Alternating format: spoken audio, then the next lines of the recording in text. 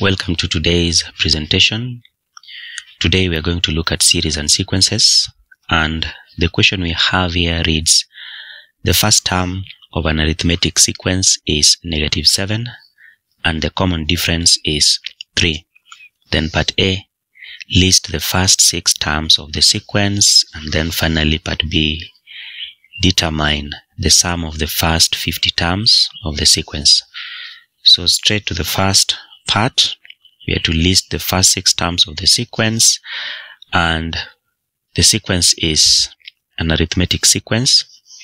So we need to understand that the nth term of an arithmetic sequence is given as the first term plus n minus 1 times the common difference, where n represents the number of terms. So if n is 1, that is the first term, then we have a plus 1 minus 1 is 0 times d, so this becomes 0. So we'll have a for the first term, and we are already told that that is -7.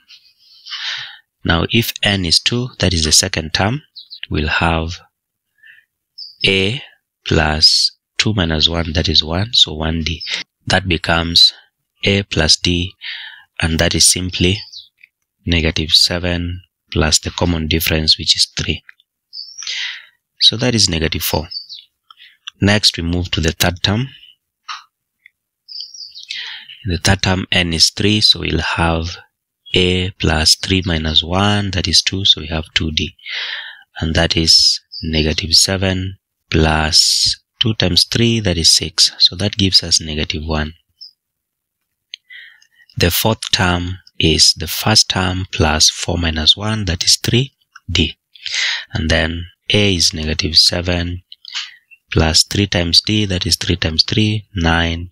We have that as 2. Next we look at the fifth term. In the fifth term we'll have a plus 5 minus 1, that is 4, so 4d, and that is -7 for a, and then 4 times 3, that is 12, so plus 12, that should give us 5.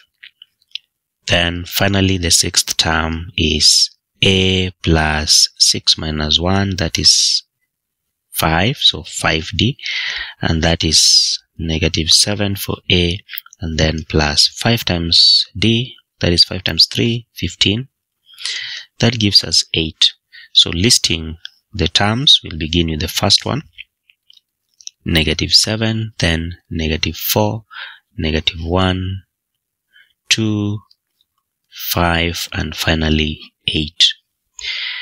Now to the next part, we are asked to determine the sum of the first 50 terms of the sequence. So for an AP, the sum of the first n terms is given as n over 2 into twice the first term plus n minus 1 d. So for this case, we are told the first 50 terms, so that means n is 50. So we have 50 over 2 into twice the first term, and the first term in the sequence you can see is -7. So 2 times -7, that should be -14. And then we'll have to add that to 50 minus 1, because n is 50. 50 minus 1, that is 49. And then 49 multiplied by d, and d we already have as 3. So multiplying by 3, we'll have this as 25 times. So 49 times 3 minus 14, that gives us 133. And then when we multiply 25 by 133, this should give us 3,325. And that is the sum of the first 50 terms of the sequence.